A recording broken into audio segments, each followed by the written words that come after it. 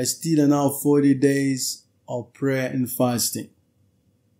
So it's not too late if someone wanted to join and you want to be part of this prayer. You're very much welcome.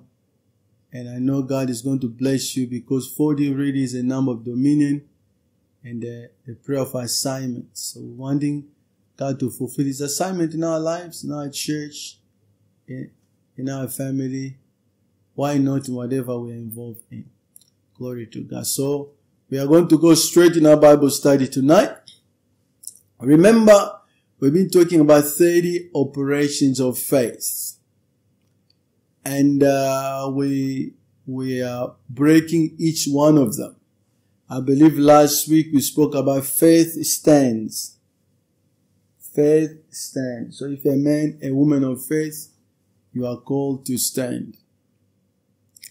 Tonight, I want us to talk about faith believes,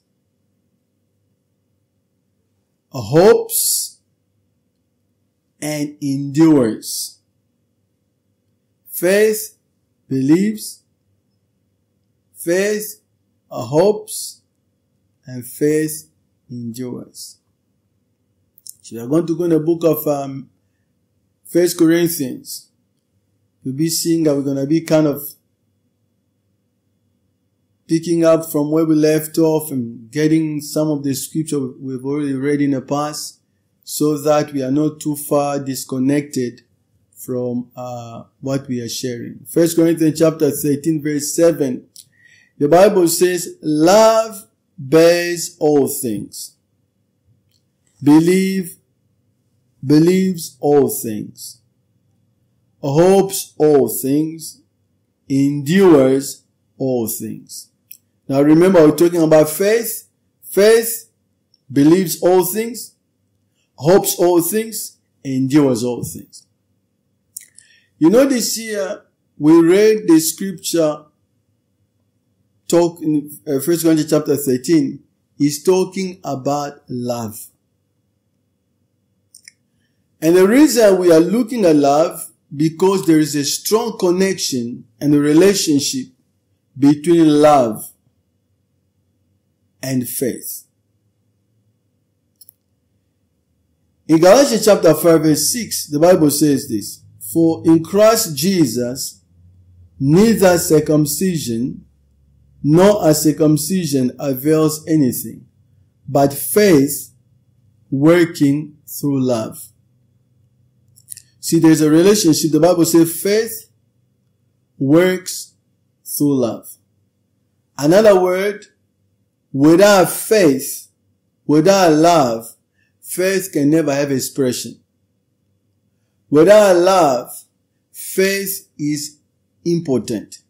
Without love, faith is crippled. Now, remember, we are called to live by faith. The Bible says the just shall live by faith. And it is now a walk of faith that we are living in victory, that we defeat the devil, that we are able to enjoy the promises God has given unto us. And the devil also and demons, they understand that. The Bible says, for instance, 1 John 5 verse 4, whatever is born of God overcomes the world. And this is the victory that has overcome the world, even our faith. So we see that when you have faith, you can have victory over the world. And the Bible says without faith, Hebrews 11 verse 6, without faith it is impossible to please God. For he who comes to God must believe that God is and is the rewarder of those who diligently seek him. So you can never please God and you never walk in divine reward without faith. So if we are going to please God, we need to do it by faith. And this faith now that ushers us or introduces us in the life of the supernatural, the life of wonders, the life that is unlimited. Because Jesus said, if you can believe, all things are possible. to him who believes. If you can believe, all things are possible to him who believes. If you can believe, all things are possible to him who believes. So it is faith that ushers us in the life of possibilities. It ushers in a life whereby we are not controlled, we are not limited by the circumstances of life. Whatever we desire from God is delivered to us on the plate of faith. Even if we want to walk in victory, the Bible says, for instance, 1 Peter chapter 5 verse 8, he said that our adversary, the devil, walks around as a roaring lion. But how do the Bible then continue by saying, resist him in faith? How do you have victory over the devil? Is by resisting him in faith. So that the devil knows, as long as a believer, as long as a man or a woman who is a child of God is walking by faith, he will never have a chance. He will never have a way of defeating that person. First of all, because faith is not something you acquire, it's not something you work for. The devil knows his defeat is non-negotiable. Why?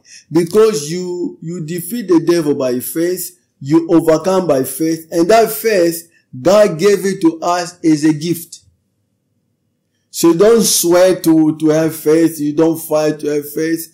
The Bible says in Romans chapter 12 verse 3, we spoke about this in the past, that God has given us a measure of faith, the measure of faith. And this measure is the same measure Jesus had, is the same measure the disciples had, is the same measure the early fathers, all of us, we had the same measure of faith. In fact, when we were saved, God has to give us the gift called faith so that we can be able to respond to him. Even the faith you used to say yes to Jesus, it was not your faith. It was a gift that God gave to you.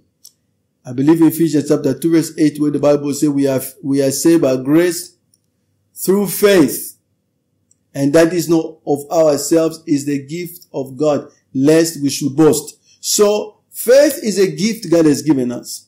And faith is what ushers us and brings us a life of victory. And the devil understands that. So if the devil now want to hinder us and demons want to fight us, what they do, they affect our love walk.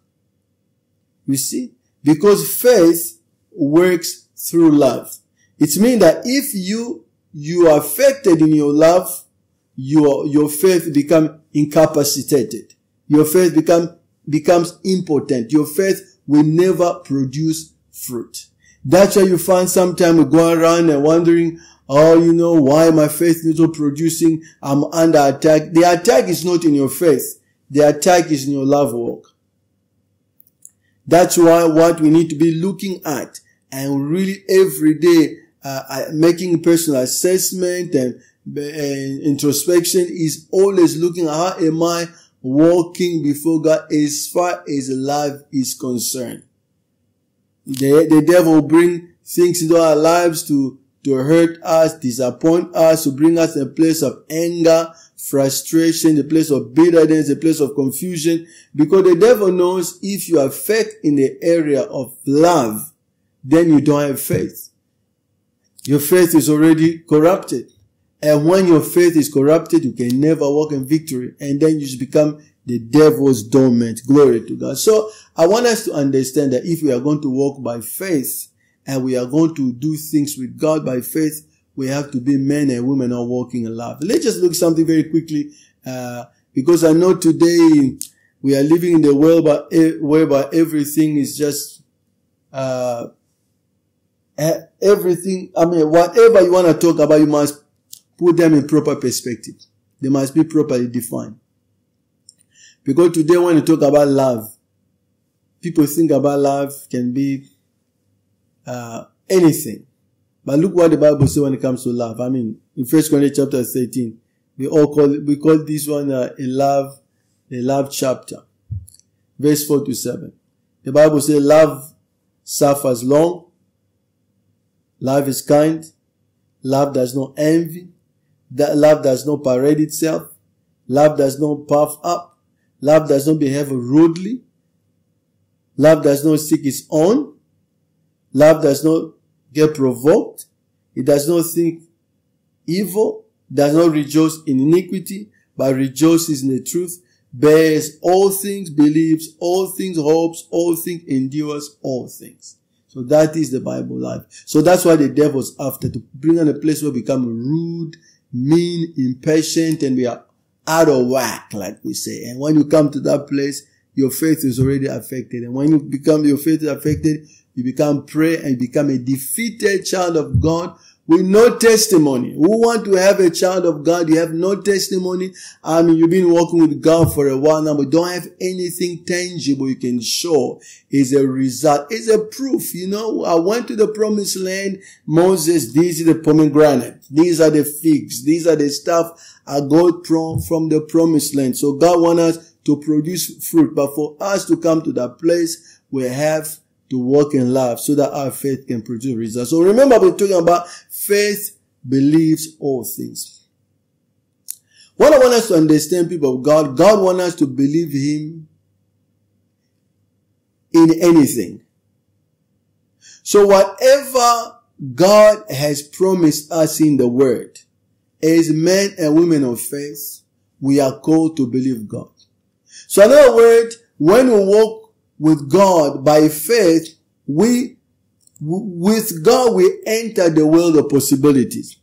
Regardless of what the circumstances can tell us, or regardless of what people are saying, regardless of what life trying to impose on us, when you are a man and a woman of faith, you believe all things God says. So if God says, you know, He is a healer, and you go to the doctor and the doctor says, you know what, this sickness is incurable, you believe what God says. Why? Because faith believes all things God says. When they say, you know, you can never be able to make it because of any particular situation, you say, no, I believe I can make it. Why? Because God has promised me such and such. So what I'm trying to tell us, when you are walking by faith, you believe in all possibilities. Regardless of what society, culture, relationship, experiences, education, or whatever it's trying to impose to you, you always believe what God says,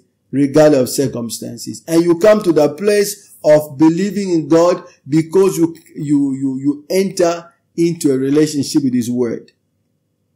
And you know what the provision God has made in His Word, and you take that provision, and that provision becomes therefore the standard of your life. It means that regardless of the challenge of life, you embrace God's position in regard to your circumstance. Like I was saying, you can go, and there are a lot of things that will come in this life. Maybe it might be hard, it might be impossible, but you say, no, God say, by His stripes I was healed. Therefore, because God says it, I just believe it. You just embrace whatever God says. If God says, you know, you can do all things through Christ who strengthens you, and you know in your family nobody has ever accomplished anything. So you won't embrace what people are saying. You embrace what God is saying. So the man and a woman of faith, he believes all things. He believes everything God says.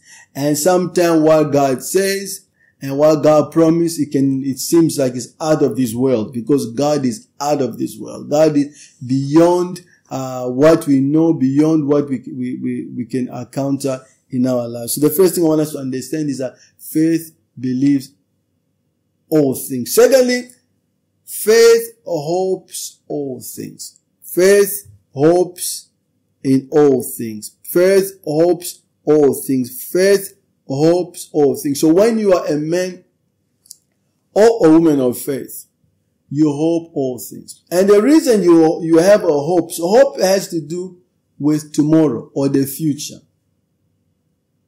So when you walk by faith, the reason you have a hopes, because you know God is not only the God of the present, He's also the God of the future. And that particular God you're in a relationship with, He has made wonderful promises concerning your life. And your hope now is rooted in your faith today. Your hope for tomorrow is rooted in your faith today. Remember, hope is for the future and faith is for today. Now, the reason you believe God that your tomorrow will be better than today, because you believe that God you're in a relationship with today is the God who will sustain you today, tomorrow, for the rest of your life. For instance, I have one scripture for you in the book of Jeremiah chapter 29 verse 11. For I know the thought that I think toward you, says the Lord. Thoughts of peace and not of evil, to give you a future and a hope. So God has a future for you. God has a future for me. Now you might say, but Apostle, my future, I don't know what my future will be like. Oh, God is just telling you that I have a good future for you.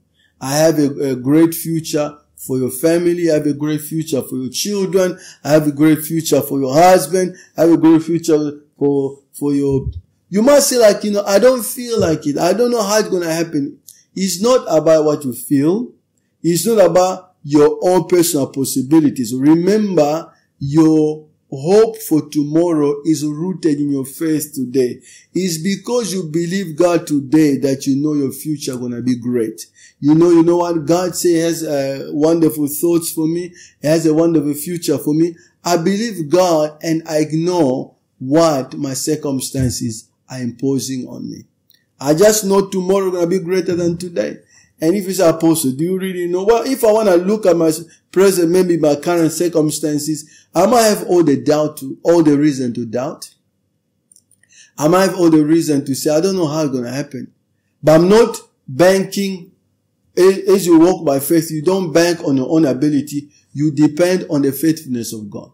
You depend on the integrity of God. Because you say, the one who's giving you these promises, not a man. God does not lie. So if he said it, he means it. And he has the power to carry out on his promises. So you depend on the promise of God. Therefore, as a man, a woman of faith, not only you believe all things, you also hope all things. Whatever, God says about you in his word, it is a possibility and you just trust that there can be a change in my life. There can be a change, And one of the things I noticed, the reason we give up on our lives, you give up on yourself, give up on your maybe businesses, or give up on your career, give up in your family. The reason we do that is because we stop focusing on God and we start focusing on ourselves.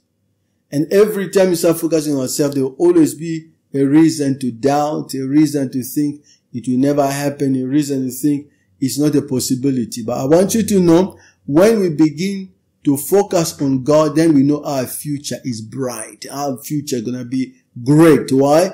Because the God of today is also the God of tomorrow. Remember, it's the Alpha and the Omega. It's the Alpha, and every letter in between is also the Omega. So I want you to know that faith hopes all things. Go to God. And lastly, faith endures all things. Faith does what? Faith endures all things. Faith endures all things. Faith endures all things. When you give your life to Jesus, or you received a word from God, even while I'm speaking to you right now, the word always finds you in a particular situation. While I'm speaking to you, probably maybe you are looking for a job. And some people, while I'm speaking to you, just lost your job. Some people, while I'm speaking, maybe you had a negative doctor's report. Some people, when I'm speaking to you, you are going through a hard time in your marriage. Some people, while I'm speaking, you have a problem with your boss, or in your business, with your children, your husband, your wife. You're just going through something. So every time you receive the word of God always finds you in a particular situation. And sometimes what I know is you find the word of God, you find you in a situation that's contrary to the word that you are receiving. And sometimes it's very even difficult to believe what God is saying based on your situation. But I want us to understand, I want us to read one scripture really that really spoke to me. The Bible says in 1 Thessalonians chapter 1 verse 6. Apostle Paul said to the Thessalonians, and you became followers of us and of the Lord, having received the word in much affliction with joy of the Holy Spirit. I want you to know this. They received the word with much affliction. The word, sometimes we find you in a place of, as I'm saying it, of hardship. You are in a tight place. In a hard place. That's where faith endures. Regardless of the situation, you still believe all things. You still hope all things. You still endure all things. You see. Because sometimes when the word finds you, then you're trying to make sense of the prophetic word you received, and trying also to make sense of your current situation. And it seems like they are not marrying themselves together. You say, well, this is what the word says, but when I look at my situation, they don't match. It seems like it's day and night. It's like black and white. I don't know God. You see, that's where you endure because you believe, you hope, until you see the manifestation of the promise of God. Because most of the time we give up too early. This reminds me of Hebrew chapter 6 verse 12. You know, Hebrew chapter 6 verse 12, the Bible says, imitate those who through faith and patience obtain the promises. So it takes patience. Sometimes you need to endure. You need to stand and keep on believing until you see the goodness of God. You know this reminds me of, think about our father Abraham. When the word of God came to our father Abraham, our mother Sarah was barren. Now this barrenness is not like it was confirmed because the barrenness, in this particular couple, they knew the problem was Sarah. Sarah was barren. So the word found them in the place of barrenness. But guess what? They still believed, they still hoped, and they endured until there was manifestation. So this is what I'm trying to tell us. I don't know what your situation, but you still have to believe all things, hope all things God said, and endure in that particular situation. And guess what? As they endured, sure enough, they walked in the manifestation of what God promised. This also reminds me of another person in the Bible. This in the New Testament, Jairus. You know Jairus, when he met with Jesus, you know what happened? His daughter was dead. And people were saying, oh, leave Jesus alone, your daughter. But guess what? He still believed, he hoped, and endured the ridicule. What people are saying, you're out of your mind, your daughter is dead, you go to pick up this rabbi, what is he going to do? You know, he still believed. And guess what? His daughter came back to life. So what I'm saying, the word going to find you in a particular posture, particular position. But you still have to believe God, regardless of the posture. This reminds me also of Mary, the mother of Jesus. When the word came to her, you know what happened? She was virgin, betrothed, fiancé. And then the word came and said, you know what? You're going to be with child. She said, how would this happen? I don't know any man. He said, no. She just believed. So the word always finds you in a particular situation, particular circumstance. And some of us, what I'm speaking right now as an apostle, you don't even know what you're talking about because I'm in a very tight place financially. But while you're in that situation, just believe, hope, and endure until you see manifestation. Glory to God. And then this really reminds me of what his name? Mary, the sister of Lazarus. In John 11.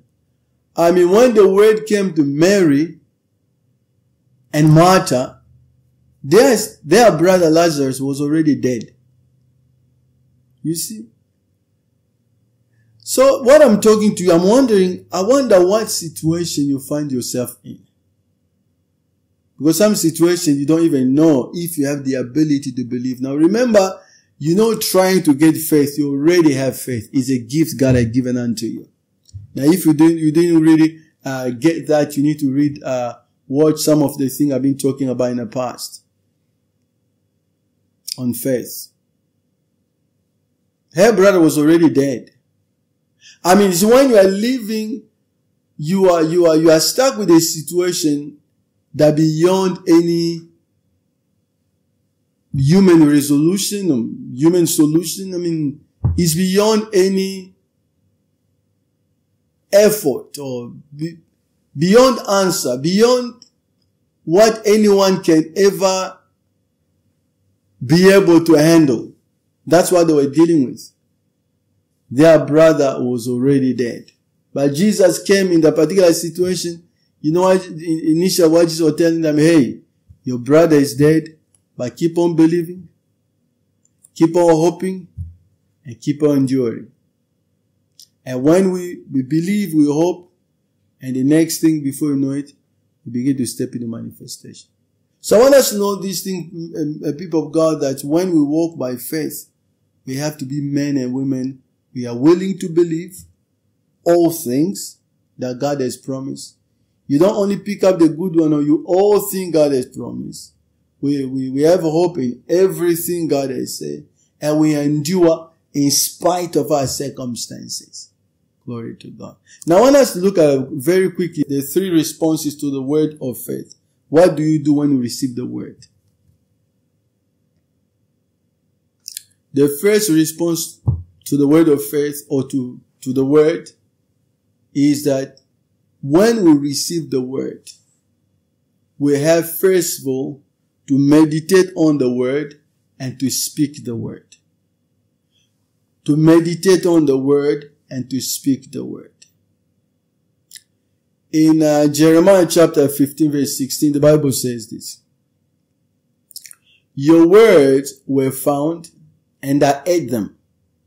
And your word was to me the joy and rejoicing of my heart. For I'm called by your name, O Lord God of hosts. So I want you to know that Jeremiah said, I found your word and I ate them. So what is he saying? I was reading your word and meditating on the word. And one of the things I notice most of the time is that we read the word, but we don't meditate on the word. Meditating on the word simply means you take the word, you begin to think about a word throughout the day. You think, if you are working.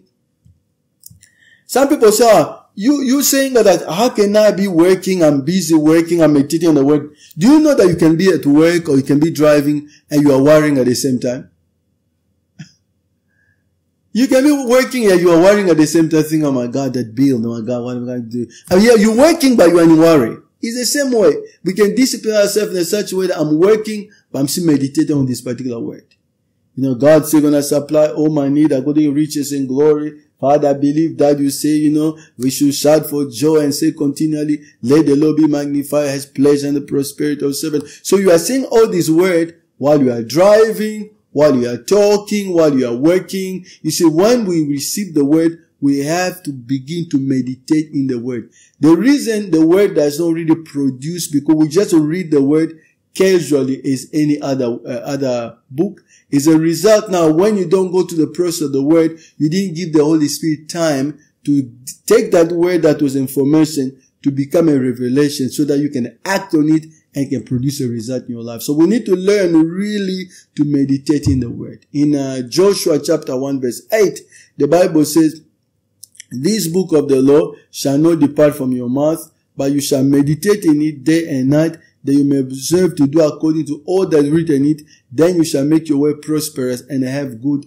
success. So we all want success with God. We all want, God do it for me. God bless me. But if we are going to see the word produce result in our lives, we have to be men and women. We meditate in the word. Meditate. It means that you see, to meditate, you don't have to read like the whole chapter. You can just take one verse. You say, my God, Jesus wept. So you think about Jesus wept. So you start looking at it for every corner, every side. You turn it to left, turn it to right. Yeah. It's like, that word meditate is the word, the same word you see when a cow is grazing during the day, and after a while, we used to have a small farm, I'll call it that. We used to have goats and few things. Every time you go to open the goats or whatever animal, you have to lead them out. They are always eating.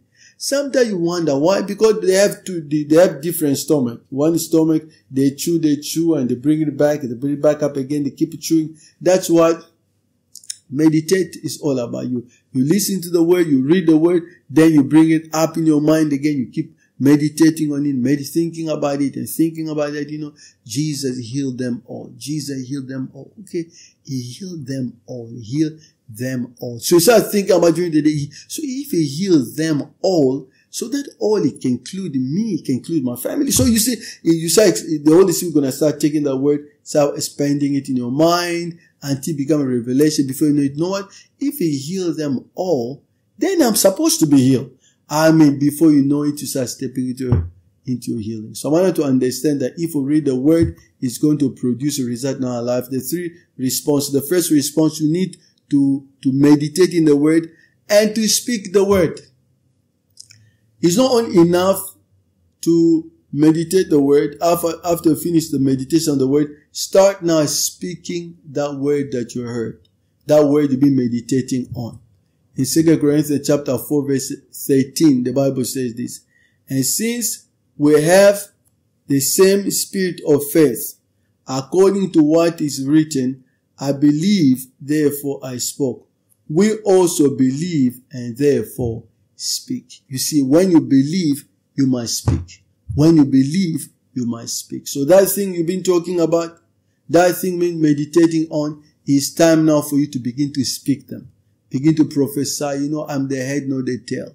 I'm above, not beneath. By the stripe of Jesus, I'm healed. I don't walk in bitterness. I walk in the love of God. The joy of the Lord is my strength. And you begin to speak whatever be meditating on, you start speaking them. Because remember once again, what we spoke in the past, Proverbs 18:21, death in life is under the power of the tongue. The man's life is near by the word of his mouth. So he begin to speak the word, and you remember life and death is under the power of the tongue. We begin to create the life that we want to live with God by the word we are speaking. So not only meditate the word, you and I have to speak the word. Second, respond to the word of faith is that men and women of faith. As you begin to walk by faith and walk in the word, you have to be a man and woman who pray. We have to pray.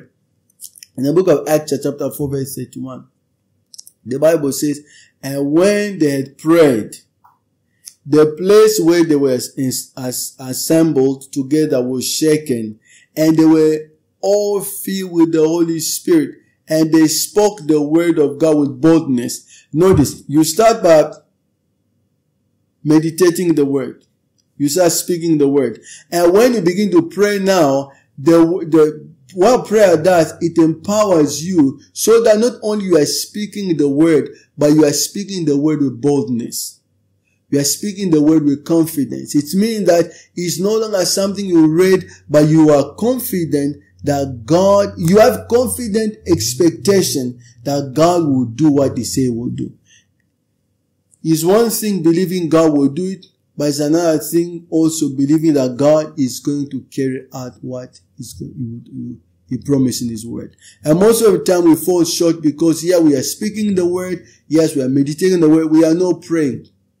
As a result, now we are not giving the Holy Spirit the room or the environment to empower us so that we begin to arise in a place of greater perspective in the word that we've been reading and the word we've been meditating on, where we become bold. You're not only saying that God can heal, you know that God gonna heal you. You know, not only saying, God is a provider, you know God gonna provide for you. How did you come to that place? It's the same thing with them. You find they came from a place of fear, speaking the word in a place of limitation, the place where they're shaken. Now they're speaking the word in a place of boldness. Why? Because they prayed. Because they pray. I want to understand people, God, prayer usher us in a place of boldness. And when we begin to pray, because we are spending time with God, His nature is rubbing off on us. And when it's begin to rub off on us, we begin to also display the very nature of the God we've been spending time with. Remember, when the disciples, they were with Jesus, even when Peter said, I don't know him, the Sadducees, all those people, they say, no, even the way you are talking, even your speech accuses you. Why? Because you spend time with Jesus. And you spend time with Jesus. The same with us. When we spend time with God, we have the same nature. We begin to walk in boldness, just like our Father. So we begin to walk in a place where we know God is going to provide for me. And the last thing, which is the response of our faith, I'm going fast because we have another program after this, is that when we listen to the word of faith, we have to obey. They say to respond to the word faith is that we have to obey the word. We have to obey the word. We have to obey the word. The Bible says we should not only be hearer of the word, but we must be doer of the word. This particular word that you are listening today, that we say, when you're a man of faith, a woman of faith, you need to believe God. So what do? When you listen to it, begin to go now, begin to exercise. Oh, how do I believe God? No, you don't start believing God with big things. You just start with small things first. You just want to believe God. I want to believe God for just with this headache. I'm having this migraine all the time.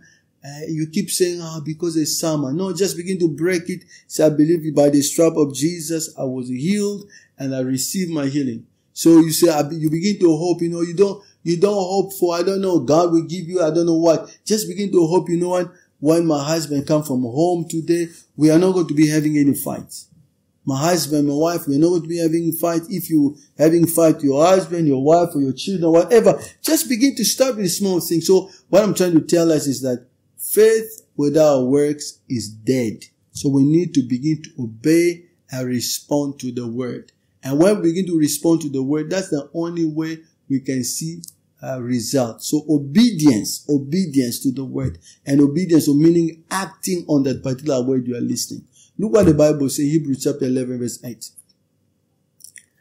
By faith, Abraham obeyed when he was called to go out to the place which he would receive as an inheritance, and he went out not knowing where he was going. Now here is the thing. They gave him the word. He didn't know where he was going, but he just obeyed. And I tell you what, if we can just begin to obey God, we begin to see great things happen in our lives. So sometimes you are trying to analyze, you can never analyze God. Just obey what the word says. If God says you forgive, don't say, well, Apostle, you don't understand what she did to me. You see, you're walking again in disobedience. And when you walk in disobedience, that's not a proper response to the word of faith. You will never see result. Just remember, God said, walking no forgiveness. Just forgive.